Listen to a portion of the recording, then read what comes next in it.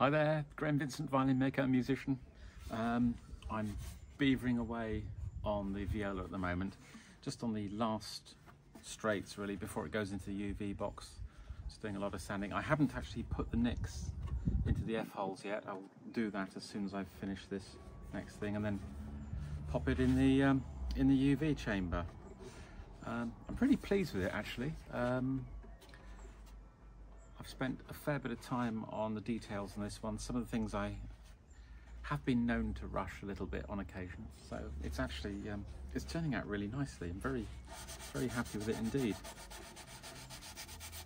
The last video I did, the Q&A, I was asking sort of for people's opinions on what I should and shouldn't do with the channel, and I just wanted to start by saying I'm not bored with violin making. I absolutely didn't mean that to sound like that at all. If anything, I was just a bit worried that you might be a little bit bored with the violin making videos that I do, and I was wondering about maybe having other stuff as well. And the sort of responses were really interesting. I mean, a lot of people were very happy with the idea of me doing other stuff as well. Some people quite clear that they come to this channel for violin making stuff, but they'd be okay if there was other stuff as well. It wouldn't be the end of the world, so to speak. So, but the overall, amongst the people who bothered to respond, the overall kind of message was we're not bored with it, which was a great reassurance to me. Thank you. So my wife's just doing a bit of strimming in the garden, I don't have by the sound of it. So my plan basically is to carry on pretty much as I am, but just every now and then, if there's something that I find very interesting and I think is worthy of doing a video, I'll do it, and hopefully you'll enjoy a little meander into a different part of my life, so to speak. But most of what I do, most of the time, is violin making anyway. So it was also interesting to hear there were several people saying the things they really did enjoy. I mean, there was one person, I think one or maybe two people, who said they really enjoyed the videos I did with musicians coming and testing things, and I really enjoyed doing those as well. The problem I have at the moment is that because I'm working to a waiting list now, I don't own a single one of my violins, apart from the first one I made, which you wouldn't want to hear that much. I don't really have many violins to compare and contrast. So at best it'll be someone coming in and trying sort of one or possibly two violins, and I will certainly do that because I really enjoyed that. I'm hoping to get one of my mates in the next week or two to play this one.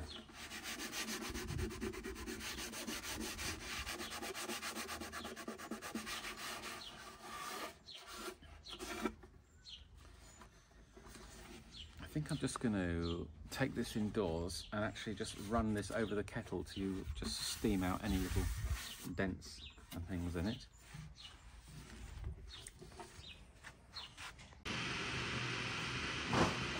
Yeah, the kitchen here is an absolute disaster at the moment because we've just ripped out this fitted kitchen. So where I use the thicknessing punch thing, the thicknessing marker, thicknessing caliper, whatever you want to call it, I've got these little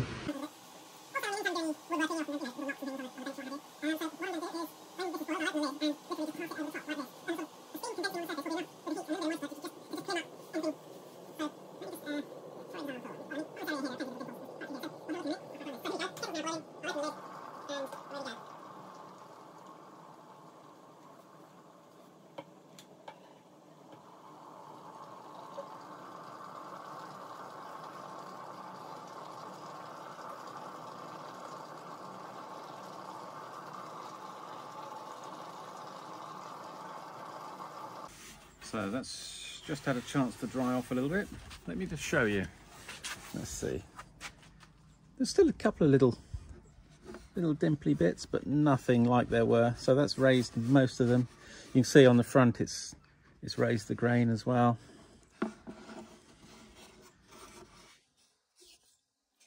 Yeah, that's good. Very happy with the shape of this one. It's lovely.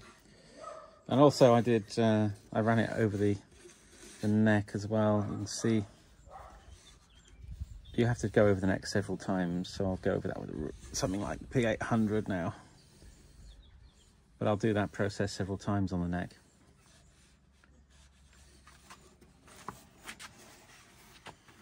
So I'm just going to get in there with a P600 a little bit.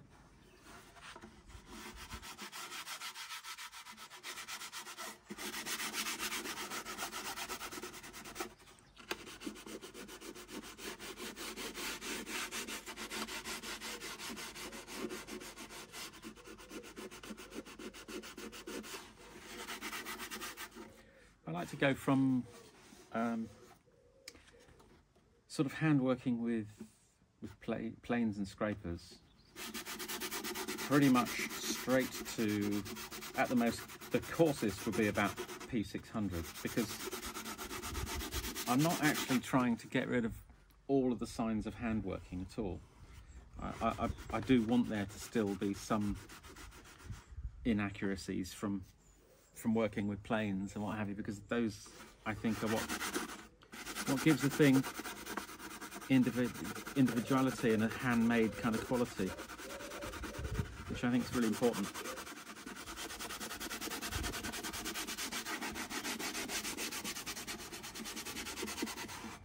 Now, on the subject of not making boring videos, I do realise that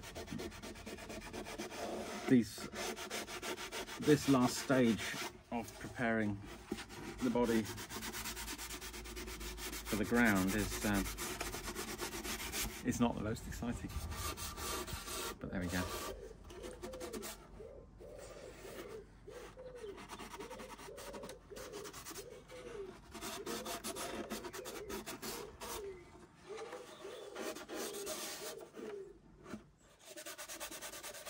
That process of just a quick steam like that also shows up any glue that's still on the timber very well. It's quite useful. Anyway, that's good.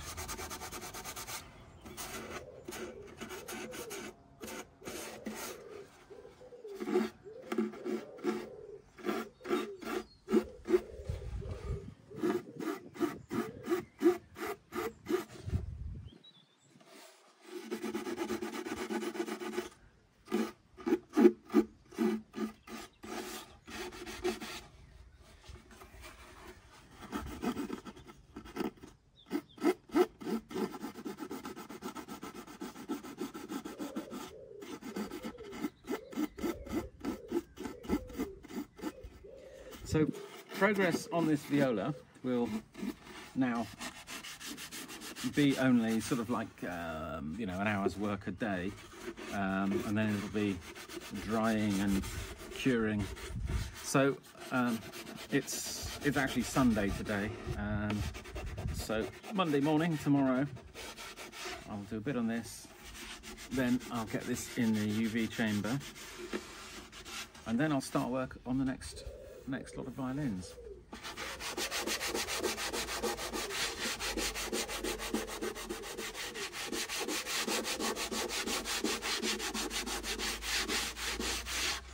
I think I'm going to make a batch of 3 violins. So I've got 3 very similar violins have been ordered, so I think I'm going to tackle them at the same time. Well, I'm certainly going to do the sort of preparation of the timber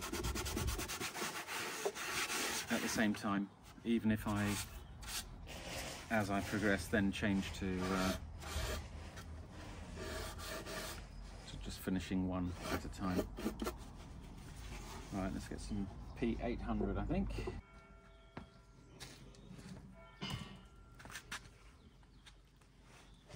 Church clock. What was that, 3 o'clock? 3 o'clock. 3 o'clock on a Sunday afternoon, the sound of gardening going on.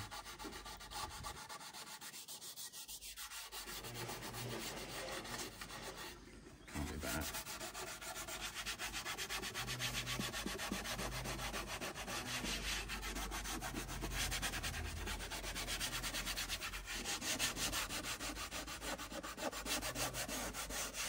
I will try to show you most of the stages of the actual sort of finishing of this.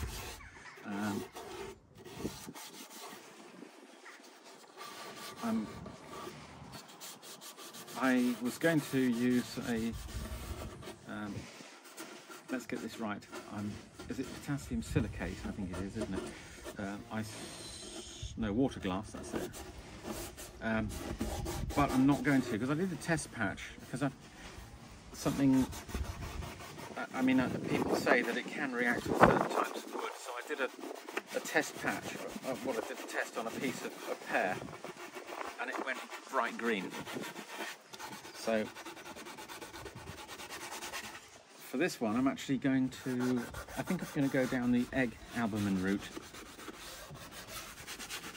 which apart from anything else is nice for you to see because it's an ingredient that's incredibly easy for everyone to get hold of.